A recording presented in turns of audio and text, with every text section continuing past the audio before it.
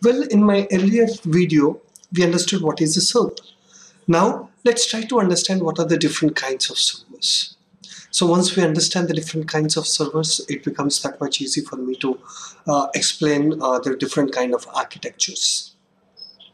So there are lots of servers out there, huge number of servers, but I'll just discuss about few so that you get a hang of the servers. File server, that's one kind of server. Obviously, file server is a software. What is a file server? Well, it's a software which manages all the files or the documents. Okay, so that's as simple as that. Or let's say a print server. A print server is basically again a software. Any server is a software. So print server is again a software which manages all your print requests and everything related to the printing. Okay, so mail server, again it's a software. It manages everything related to the mails, like composing a mail, deleting a mail, whatever those mails. So similarly, like this, we have huge number of servers. Okay, proxy servers, domain servers, and there are quite a few of them. So the most important thing that I want you to understand at this point of time is the two servers. Actually, three servers, but the two servers are important right now. So the first one is the database server. Okay, and the second one is the application server, popularly known as app server. Usually, people, especially software industry people, little lazy, so they wouldn't want to call it by the whole name application server, so they would like to call it as app server. So these are very important two servers that you need to understand. Along with that, there is one more server called web server, but I won't discuss web server at this point of time. But when we're discussing about a three-tier architecture, that's when I will discuss about the web server.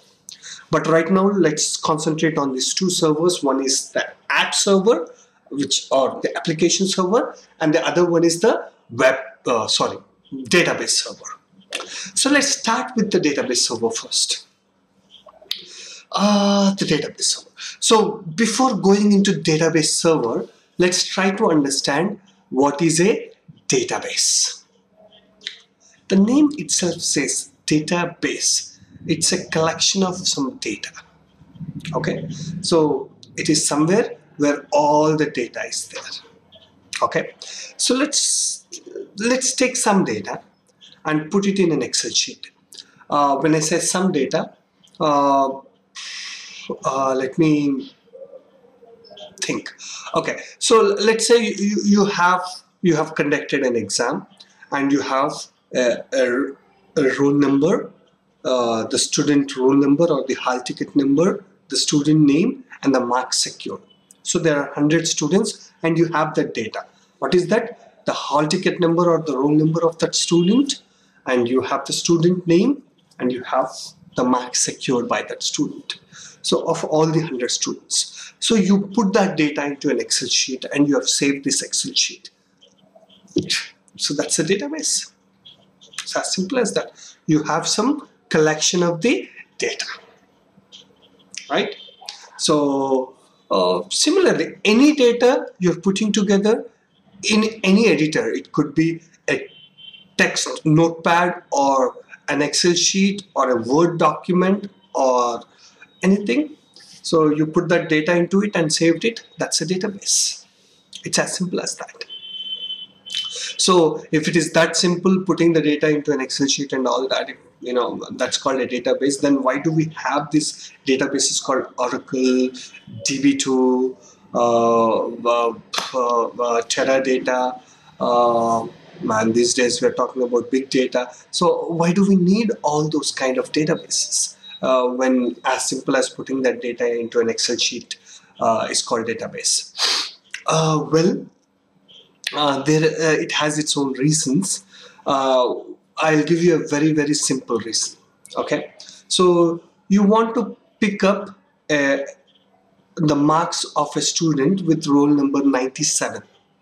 Okay, so if this data is in an Excel sheet, you would go find, you do a control F and then you say 97 and you try to pull out the data. Since you have only 100 records, it becomes easy. But let's say you have millions of records and you want to pull out some data. It doesn't become that easy if you're storing that in an Excel sheet. So that is the reason why you have the softwares like Oracle or DB2 or SQL Server. So you have these softwares which actually will help you to insert the data and retrieve the data that you wanted.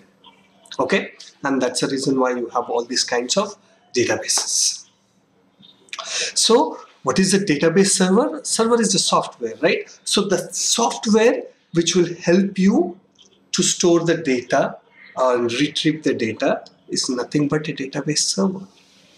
Okay, so you took a hardware, a server, a CPU or something like that, and you install this software called Oracle or DB2 or SQL Server or Teradata. This is all softwares. Okay, install that on that particular hardware, and now you have this database server.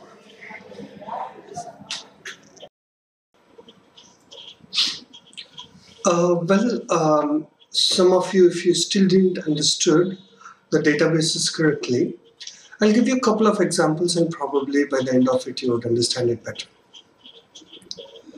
Let's take any application. Let's take our favorite application which you have been taking, the web application, which is the Gmail. Okay, you have registered for this Gmail, okay, using a username and a password. Let's go back to my username, which is kgupta.testingtraining.com, and let's say the password is ASDF78910. Let's say that's a username and password with which I've registered.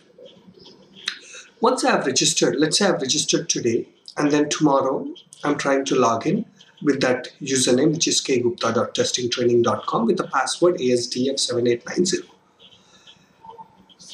Since it's a correct password and a username, it will allow me to log into that particular Gmail. So don't you think this Gmail application is storing this information, which is the username and password, somewhere, so that tomorrow when you come back, it is able to remember that, and it is able to acknowledge that it's a right username and password and allowing you to log in, which means that it is storing that information somewhere? Definitely yes. So this information is being stored in the database of Gmail application. So if you're wondering, it's the only username and password the Gmail application is storing? No, it is storing a lot of other information. While during the registration, let's say you've given your phone number, you've given your name, you've given the other information like questions for some hints if the password is lost, that kind of questions and answers for that. So all this information is being stored by the Gmail application.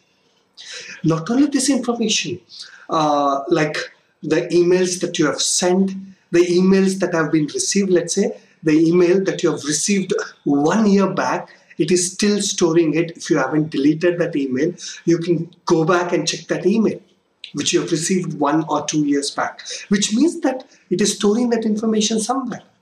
It is storing it in the database. So all the information that you see on the Gmail, pretty much all that is being stored on the database. So if you still didn't understood, let me take another application, which is, let's go with a railway reservation or railway booking application. In India, it's irctc.co.in, which is a very popular application. So what kind of information this application would store? Well, simple. Again, it's your username and password with which you have registered for that application. It needs to store that in the database. Along with that, all the trains, the different destinations or the different stations there where the train would stop, the prices, and it has something called booking history, which means that it stores all the 5 or 10 past your booking history, all the 5 to 10 transactions or the trains that you have booked in the last few months or in a year. So all that information, it is able to pull that information, show it to you, which means that it is storing that information somewhere. Okay, so like this, every single application has a database, and all the data related to that you will be able to see that from the front end is stored in the database. So I hope you understood what is a database now clearly and what kind of data it would store.